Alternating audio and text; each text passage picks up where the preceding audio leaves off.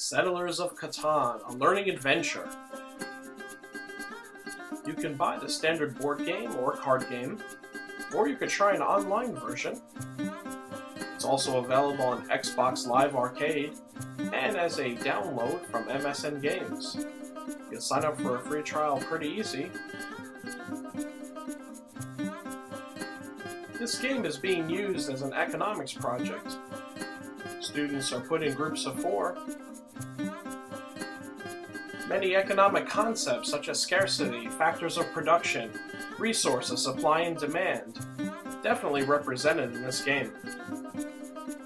Catan also teaches leadership skills, strategy, logic, social skills, and of course, as mentioned earlier, economic concepts we've gone over in class. Each team will have resources, and they have to use those resources wisely as they build cities and settlements with roads connecting them. And of course, they want to earn the most victory points.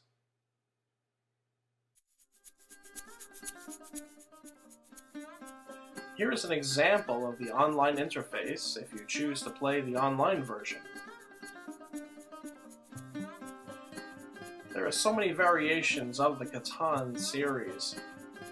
You can see here that actually different resources are being used than the ones mentioned above, such as brick, wheat.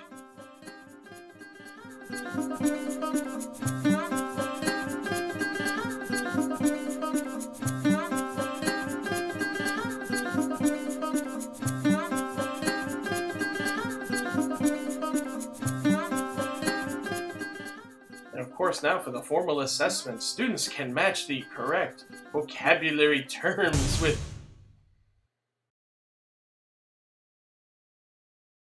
Okay, that was boring. Instead, I'm going to measure their progress by the amount of points they have. How many cities, settlements, and roads did each group build?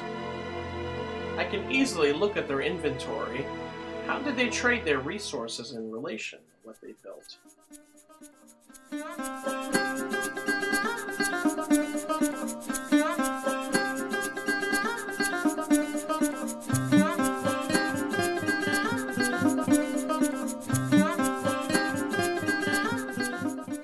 Put a different spin on education and give Settlers of Catan a try.